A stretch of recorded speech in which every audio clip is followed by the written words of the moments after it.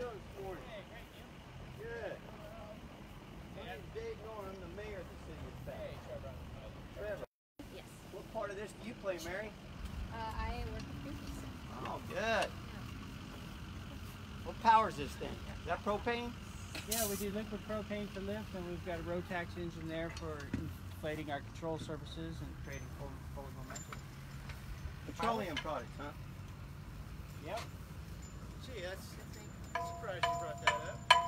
Oh, I don't think you're surprised. I mean, a great big green thing like this, creating a carbon footprint that says don't create carbon footprints or embrace anything that does, that's just kind of unusual, especially in this world. Yeah, I mean, we're trying to look at the kind of bigger picture, you know, of advocating Governor Brown to make a policy shift that will ultimately transition us away from the mass use of fossil fuels, but do it in a way that protects industry workers, protects the communities that have been... Which industry workers? What industry are you going to protect? I'm curious. So oil and gas, we're interested in phasing out fossil fuels. So Chris We're is on advocating side, he that knows we're about ready to... stops expanding fossil fuel drilling here in Tail flight California. number And N5832J, tracking flight aware and flight radar. Plane is over Buttonwillow, just north. Do you have... we're advocating that he does it in a way that sets up a fund that will help protect the workers that are in the where's the funding for the fund? Who's funding that? I'm curious, where's the money coming from? Yeah, we're advocating that he make a plan to do that. It's hanging on The money's got to come from somewhere. Right. Money doesn't fall out of the sky. Right. Unicorns don't fly. We think it's up to our leaders to figure out what to do in order to protect the communities that are being polluted by that. And actually, the industry right now contributes hundreds of billions of dollars to this state. There isn't a school, there isn't a government program that does not benefit from our industry, from the petroleum industry. The petroleum industry, if you think about it, has come a very long way as far as getting 1 more mile per gallon out of a gallon of gasoline, or 1 more BTU to heat a home. How do you heat your home? Oh, I see. I heat my home Natural with gas. fossil, yeah. Of course you do. Everybody does. And there are so many of these people that say we've got competing technology. Of course, we all know that wind and solar are already government funded. They're being backed up. They're being subsidized by the same people that are paying for a gallon of gas, or like you, that are paying a PG&E bill. When you plug an electric car in the state of California, what is it? 86% of all our electricity is generated by the use of fossil fuels right now.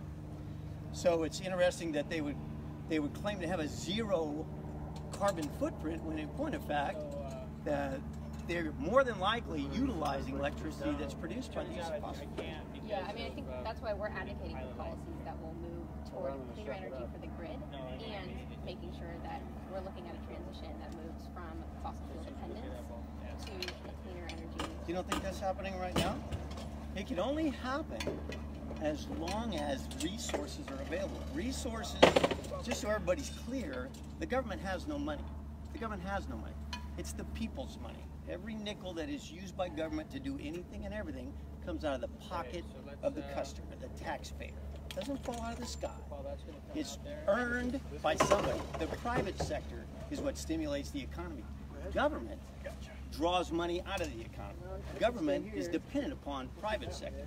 So just so we know, no matter what the government or the governor wants to do, he has no money. Government doesn't create money. Right now in the state of California, just our pension fund is $1.4 trillion underfunded currently. So to hope that there's a big chunk of change somewhere that the governor can tap into to offset the negative effects of the closure of a vital industry like oil and gas, that's kind of a dream. That's a big dream. Well, we know that what science says. Do you have radio? Oh, you don't. Away from the who has radio? That's what climate science is saying right now, is that we cannot continue to expand our and pull up more. That's current interpretation of currently available data, right? That's the science. Yep. And so, like I said, we're advocating to make sure that. So there's a yellow strap in the trailer that we also need. I can go get it if someone else wants to do this. Where it is. Yeah. We are advocating for a plan to protect those workers as we transition away from fossil fuels. So we think everybody in the petroleum industry is going to go into the solar power industry or wind. Both of those, which are them to be able to go into a career that they. Okay, both of those industries are subsidized by the people right now. Lots of people, including those that are in the oil and gas industry globally, for heaven's sakes, globally. So to think that at some point in time that alternative energy source is actually going to become competitive on an open market, and not only that, but it's going to become so profitable that it can offset the cost of doing away with a vital industry, that's a big leap, don't you think? We know that right now jobs in solar and wind are growing.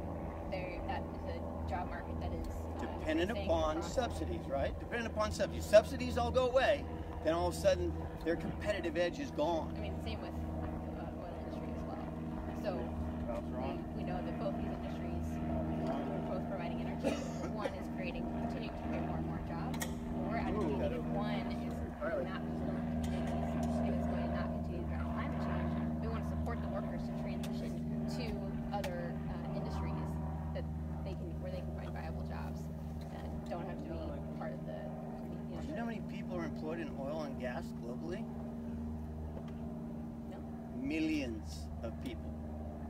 Hundreds of billions of We're starting here money. in California. You can start here in California. Right. Okay, of course. Kern County at one point in time was the largest oil and gas producing county in the continental United States. Right. Continental United States. Right. We started producing oil, actually utilizing oil in Kern County around 1857. Okay, around 1900 we were actually actively drilling. They were producing oil here in Kern County before they did in Pennsylvania, for heaven's sakes. And we've been doing it, and doing it responsibly and successfully for all those years, creating all those jobs and all that positive cash flow, supporting education and all the programs that people depend upon. We're not anti-worker. We are wanting to advocate for the solutions that are needed based on climate science and do it in a way that protects the communities and protects the industry. That's an interesting concept. However, one excludes the other. It'd be neat to be able to have everything in this world. That's a neat concept and a neat argument. Unfortunately, math has always been math, and that part of it I don't see changing. As far as transitioning, that's happening. It's been happening for many, many years. I mean, now you can get a full-size pickup truck that can tow a trailer and gets 23 miles to the gallon. Some diesels get 30. You know, so we have come a long way, and a lot of that is R&D that the oil and gas industry has helped with. So you eliminate that funding source for that R&D, you actually slow down the process as far as making it a more efficient product. Yeah, I mean, I know we're not quite agreeing here, but I just want to explain where we're coming from. Okay, and I'm explaining where I'm coming from Sure. too, and the fact that where I'm coming from helped you get this here today. So as much as you all would love, I got to believe, to have a solar powered, I don't know what, the fact of the matter is the best, most efficient, currently available technology is propane, right? Did you mow it again? That is what we use. Okay, all right. Well, it's a beautiful place. We love Taft. It We is welcome beautiful everybody town. here. Thank you very much. Everybody's got to have a dream. Okay, Yeah, you're entitled to your dream. We want to share that dream of clean future, healthy communities, healthy industries. Well, we have a clean community. We're very proud of our community, and it's safe, and it's hardworking, and it's self-sustaining. So glad you came by to visit. Hope you all have a nice day. Thanks so much. Adding heat. Dave, let me talk to you.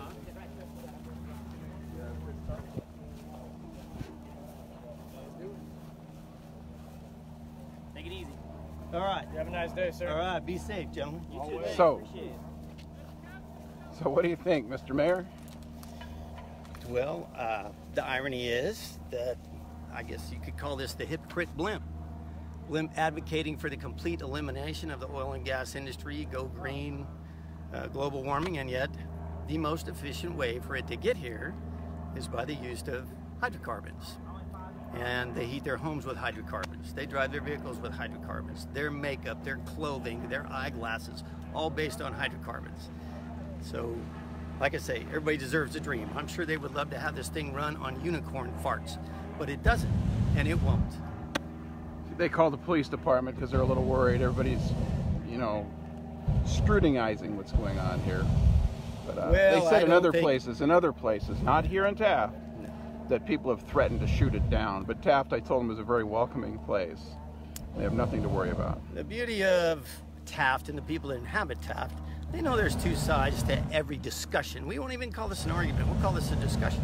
And the possibility exists. However, you can't blink your eyes. I Dream of Jeannie was a wonderful show and I enjoyed it, but it's not reality. Yeah. We will not shoot anybody down, nor will we threaten them with physical violence if they want to come and deliver a message, because the First Amendment is just as important to us as it is anywhere. However, we will take the opportunity to discuss the other side of the coin, and hopefully they understand that. Thanks, Dave. Yes, sir.